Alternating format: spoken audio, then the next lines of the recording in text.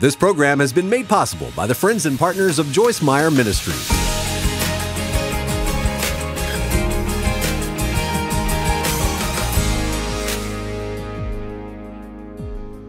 Well, thank you for joining us today on Enjoying Everyday Life, where I teach the Word of God, and I believe it will be something that will help you not only today, but every day of your life. And I also want to mention something that we have available that I would like you to sign up for and take advantage of. We have what we call a 30-30 challenge. I really want people to study the Word. And a couple of years ago, God gave me this idea. If I could get people to study the Word for 30 minutes a day for 30 days, that it would be life-changing for them. And they would get to the point where they enjoyed it so much that they'd want to keep it up and maybe even go longer than the 30 minutes. We've had thousands of people take this challenge, and I've had many of them tell me it changed their life. So sign up today at joycemeyer.org/3030challenge. We have study guides, videos, downloads, tips from me, and more. Now for today's teaching, which I believe you're going to enjoy. I want to talk to you today about what will you do with the rest of your life. You know, we all only get one life, and it's important how we live it. And if you look back and you've made mistakes, you're no different than any of the rest of us. We've all made mistakes. But sometimes people kind of park at those mistakes and they feel like that they can't go on. But I want to tell you that God only has one gear, and it's forward. He doesn't want us living in the past. He wants us moving forward. Everything behind us is dead. Luke 9:59 through 62. He said to another man, "Follow me." But he replied, Lord, first let me go and bury my father. And Jesus said to him, let the dead bury their own dead, but you go and proclaim the kingdom of God. Now, it really wasn't that Jesus was against him going to his father's funeral, but there's a much deeper point being made here, that we don't have to spend time on things that no longer have any life in them for us. Sometimes we may have done something for 10 years and it brought a lot of fruit into our life, but now we're just doing it because it's a habit and it's really, we're not enjoying it. It's actually draining us, but because we're so used to doing it, we just keep doing it. And I heard someone say one time, if the horse has been dead for 10 years, dismount. It's time to get off and do something else. Jesus said to him, let the dead bury the dead, but you go and proclaim the kingdom of God. Still another man said, I will follow you, Lord, but first let me go back and say goodbye to my family. And Jesus replied, no one who puts a hand to the plow and looks back is fit for service in the kingdom of God. When you look behind you, whether what you're looking at was good or whether it was bad, it's still a dead thing. It's done and finished, and it has no life in it for you anymore. You know, a lot of times we like to talk about the good old days. And I've done things. I had a weekly Bible study here in St. Louis at a church for about 5 years, and it was several hundred women at the time, and we just had such a wonderful time. And for a long time after I stopped doing that Bible study, people would talk to me all the time about the good old days. Well, you know, I hope you've all had good old days, but I'd much rather you look at the good future that God has planned for you. Good memories are great, but don't be so impressed with what you have done that you don't press forward to what you can do. God has got a plan for your life, and He wants you to go and do everything that He has for you in the future. If there were bad things, forget them. If there were good things, thank God that you got to participate in them, but realize that it's time to press on to the new things. Now, there's a scripture in the Bible that's only 3 words. It simply says, remember Lot's wife. So I guess we need to take a look at Lot's wife and see what she did. Luke 17:29 through 32. But the day that Lot left Sodom, fire and sulfur rained down from heaven and destroyed them all. It will be like that on the day the Son of Man is revealed. On that day, no one who is on the housetop with possessions inside should go down to get them. Likewise, no one in the field should go back for anything. Remember Lot's wife. She looked back and was finished because she turned into a pillar of salt. Now, I really can't imagine when Jesus comes again in the clouds and the trumpet blows,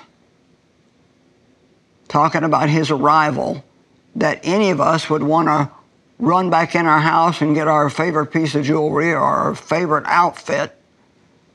But God wants to say to us, let things go that are no longer valuable and move on to the things that are ahead. And maybe, just maybe, what you need to do, and I think this is good for all of us, we all need to take an inventory once in a while of everything we are doing and see if it's still bearing good fruit for us. Just because something brought good fruit into your life 10 years ago, it doesn't mean it's still doing it today. And a lot of times we just waste our time with stuff, and we need to just let them go. I wonder, are there any things right now that you just need to let go because they're preventing you from doing the things that God has for you now? Stop crying over your situations and let's go forward. Exodus 14:15, the Lord said to Moses, why do you cry to me? Tell the people of Israel to go forward. Well, I was abused. Someone hurt me. I was rejected. I got fired from a job one time. Life isn't fair. And you know what? That's really absolutely true. Life is not fair. We all have things happen to us that are unjust, and bad things do happen to good people. The world is not fair, but God is fair.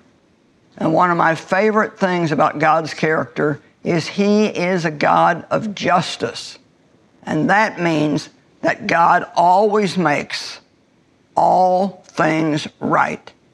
There may be something that has happened to you that is totally unfair, wasn't right at all, but if you do what God wants you to do, part of which is forgive whoever hurt you, let go of it, and be ready to move on, God will bring justice into your life. I know that He will.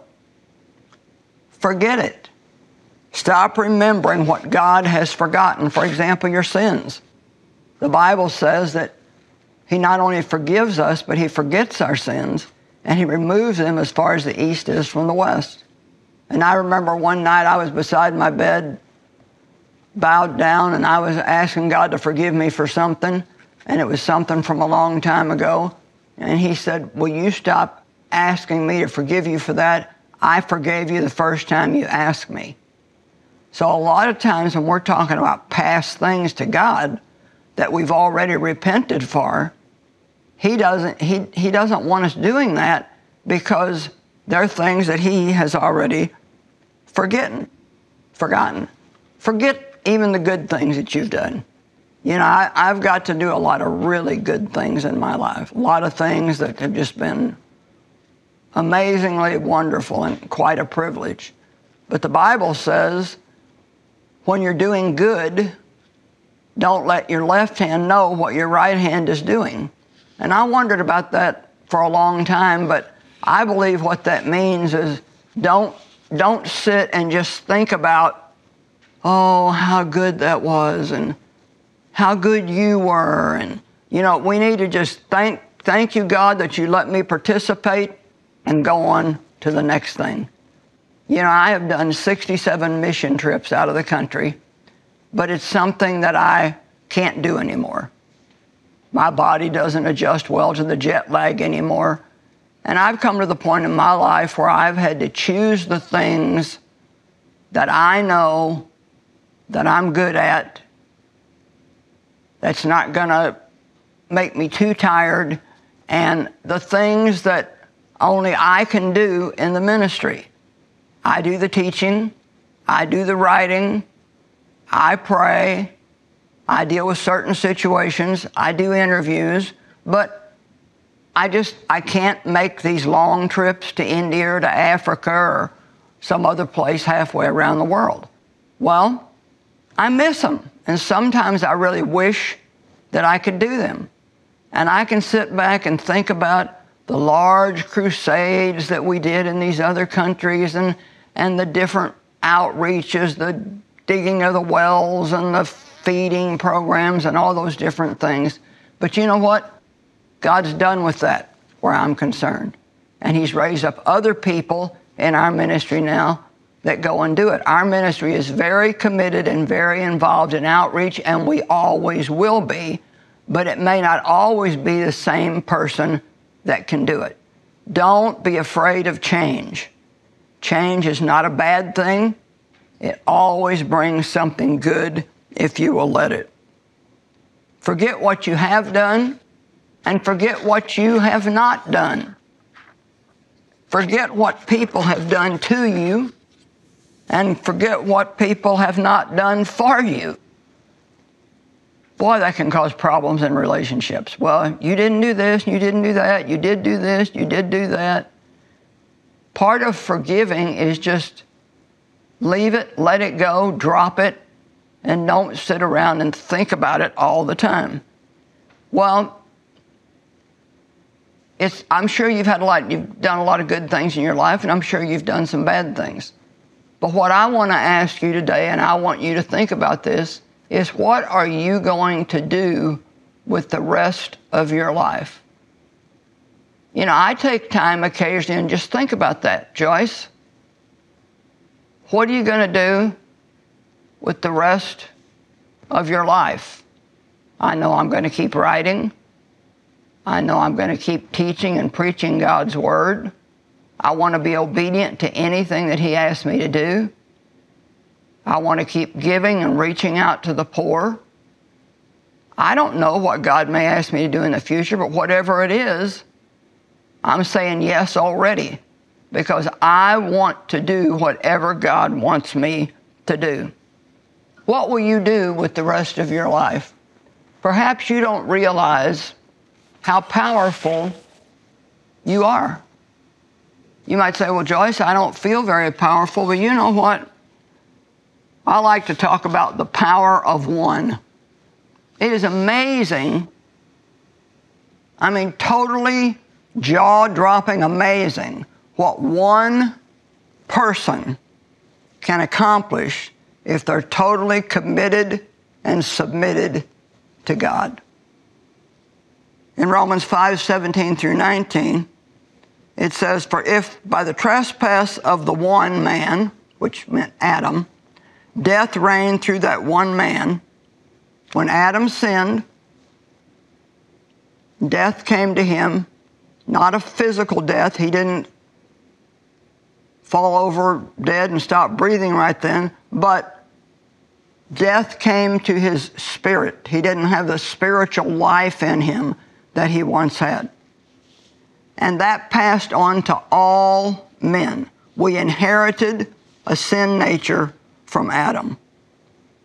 How much more will those who receive God's abundant provision of grace and the gift of righteousness reign in the life through the one man, Jesus Christ? So Adam gave us death, but Jesus gave us life.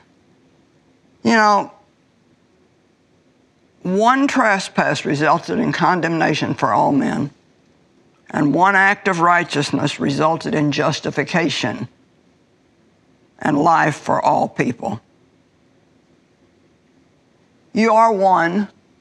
You're only one, but you are one. And stop thinking, well, nobody's ever done that before, or I don't know if I could do that, you know. I'm going to need a lot of help, and I don't have a lot of help. Well, you know, take the first steps. And whatever you need, God will bring it to you. I have seen God provide for us for 45 years. The people we need, the finances we need. He opens right doors. He closes wrong doors. If you think about all the people in the Bible who were just one, but who did such amazing things. Let's think about Adam, Moses, Joseph, Ruth, Esther, Abraham, Elijah, Elisha, Matthew, Peter, Mark, Luke, Paul, John, and Mary Magdalene, and of course, Jesus. Jesus accomplished more than we can possibly even imagine with that one act of obedience to go to the cross. And it wasn't something he wanted to do. You know, we don't have to want to do everything we do, but we do need to be obedient to God, whether we want to or not. When he was in the Garden of Gethsemane, in the book of Matthew, it says that 3 times he asked God, if possible, remove this cup from me. Nevertheless, your will be done and not mine. Is there anything right now that God is asking you to do that you're not doing it because it's going to be hard, or because you don't want to, or you think you don't know how? Obedience is a wonderful thing. And when we begin to really get obedient to God, he does some amazing things in our life. Well, each of these people that we talked about, they made mistakes. They did things that were wrong. Moses and David were both murderers. Jeremiah was afraid. Ruth was at one time an idol worshiper. Mary Magdalene was a prostitute. Elijah was suicidal and depressed. And Peter denied even knowing Christ 3 different times. Paul was a persecutor of Christians. And we don't just have to talk about people out of the Bible. We could talk about, say, somebody like Billy Graham. How many thousands and thousands of souls are going to be in heaven because of that one man's obedience to do what God asked him to do? The power of one. None of these were more than one, and none of them were more than you. They were just committed and submitted. And you know, you may not do the same things that they did. I don't know. Maybe your job is to raise 2 great children that are going to be life changers. Everything we do is important if it's what God wants us to do. And you know, this is all about choice. And I think today is an opportunity to make choices. Will you continue to mourn over what you've lost, or will you use what is left? Let me say it again. Are you going to continue to mourn over what you've lost, or are you going to use what you still have? Will you keep doing nothing and be angry with yourself because you do nothing? My brother did that. He's no longer with us on this earth, but he seemed like he was always doing the wrong thing, or he just did almost nothing with his life. And then he was always angry at himself because he wasn't doing anything. But that's fruitless. What he needed to do was shake off the past and begin to follow God and do what God wanted him to do. It's a trap that the devil wants to bring us into. What good does guilt do? You know what guilt is? It's our way of trying to pay for our sins, and you cannot pay a debt that's already been paid. Jesus paid for our sins, and he doesn't need us to get involved and pay again for something that he has already completely and fully paid for. He wants you to receive the gift of forgiveness, shake off the past, and go on and do great things. The mistakes that you've made can become experience for you that will keep you out of trouble in the future, and that can also be shared with other people and keep them out of trouble. I asked a man 3 days ago, "What did you do before you took this job?" And he said, "I murmured, complained, pouted, had a bad attitude, and felt sorry for myself." He said, "I was full of pity and anger." Well, I'm glad that the man was honest, and I'm glad he had finally made a decision to now do something with himself. You know, 1 Kings 19, 9 and 13 are very interesting, but if you want to get the full story, you really have to go to chapter 18, which I don't have time to read, but I'm going to tell you pretty quickly. Elijah had challenged 400 Baal prophets, and the challenge was that they would put a bull as a sacrifice on a fire and on an altar, and they would pour water all over it and then pray for God to send fire and see if it burned up the sacrifice or not. But then Elijah took all these 400 Baal prophets, I can't even imagine this, and he slew all of them and cut them into pieces. I can't even imagine what kind of a job that must have been. So he was bold that day. Man, there was no fear in him. But then, when Jezebel found out what he had done, she said, "You send a message to him that I'm going to kill him before this day is over." Well, then he became frightened, and he went and ran out into the wilderness and hid. Now, how can you not be afraid of 400 prophets and yet be afraid of one woman? Well, we all have emotions, don't we? And he was afraid that Jezebel was going to kill him. And he ran out in the middle of the desert and he said, "God, take my life. I'm no better than, not even worth living." Now here's this man who was on fire for God, and now he's wanting to die. Do you ever get like that? Are you on fire for God, and then when you have a little problem, you're like, "Well, God, you might as well just take me. My life is so bad, you might as well just take me." Well, that's not the way God wants us to behave. So he sat out in the wilderness and he became depressed and was saying all these negative things. And so God sent an angel, put him to sleep, gave him a cake and some water. I kind of like that he gave him cake. And then he did it again, and he refreshed him. And then Elijah went and hid in a cave. And God came to him and said, "Elijah, what are you doing here?" Well, I understand that because after working at the church that I worked at for 5 years, one night I was at Tuesday night service, and the Lord said to me very clearly, "What are you doing here?" And I thought, well, what am I doing here? It's Tuesday night. I'm going to church. That's what I always do.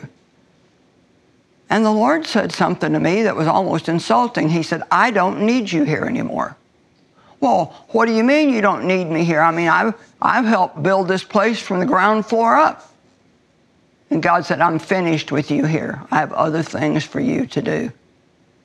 And that was the time when God told me to take the ministry that I had and take it north, south, east, and west. Now, I won't get into that whole story. That's been 40 years ago. And if I would not have obeyed God at that moment in time, I would not be here today teaching this message to people all over the world through TV. It's so important that we let go of things that God is finished with and take hold of the new things that He has for us. The Bible says, I set before you life and death. Choose life that you and your descendants may live.